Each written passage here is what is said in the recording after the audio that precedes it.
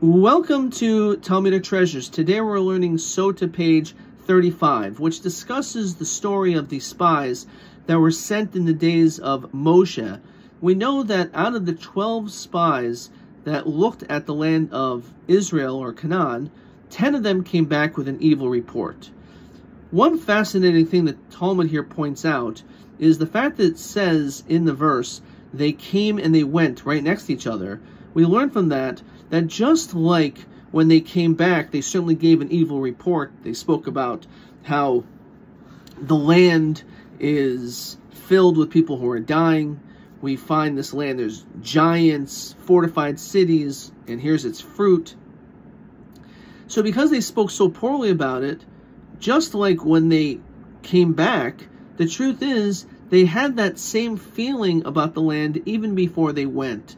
It says that they went and they came, which means that it was also with this negative feeling, which means when they went to Israel, they were supposed to have an open mind. But instead, they walked in with their bias, with their preconceived notion of thinking that the land is not going to be any good. And when a person walks into something with that mindset, it doesn't matter what you see. You're only going to see what you want to see. And that's true when it comes to anything in life. If you're a person that has a negative attitude about something, if you don't like, for example, a specific politician, let's say, even if they do something which may be neutral or somewhat decent, you're going to still find the thing that you don't like about it because you're already walking in with that negative attitude, which is in itself an unfortunate reality. We have to look at things with an open mind and realize that sometimes things are good, sometimes they're not good. Sometimes people are good, sometimes people don't do the right thing. But we shouldn't just automatically make assumptions just based on what we see or what we think we're going to see. Another interesting point that's brought down here is that they decided to start off talking about, look at the fruits. And it was undeniable. They brought these huge fruits to the people to show them that these fruits grew in this land. And on this, the Talmud says, why? Why do they have to start off talking that way? And it says an unbelievable psychological explanation. It says that if you want someone to believe a lie, if you're saying something which is false and you want to suck them in, you don't want to start off with a lie because they'll immediately pick up on it. Instead, start off with absolute facts. Start off with truth. And therefore, once they see that you're talking the truth, they're going to say, oh, this is a pretty reliable source. This is a pretty trustworthy individual. And therefore, that's why they did it. They started off speaking the truth, and then they ended up saying, not necessarily lies, but their own interpretation, their own bias of how things should be.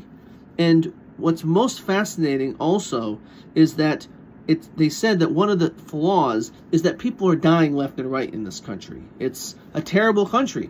The life expectancy is terrible. Everyone's dying. On this, the Talmud tells us that God did this on purpose because these were spies. If you're caught spying in another country, especially the country knows you're about to invade it, they're probably going to either kill you or lock you up in jail forever. It's a huge problem being caught as a spy.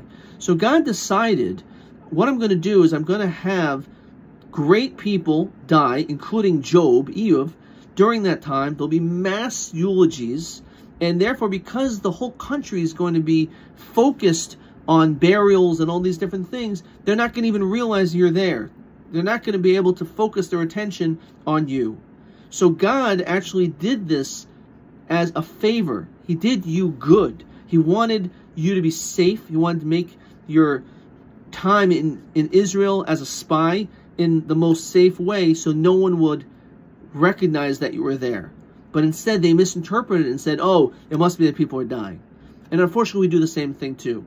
A lot of times people do wonderful things, but instead of us being grateful for the fact that they did something good for us, we turn it around. We say, oh, this was really not such a good, or why did you do it this way?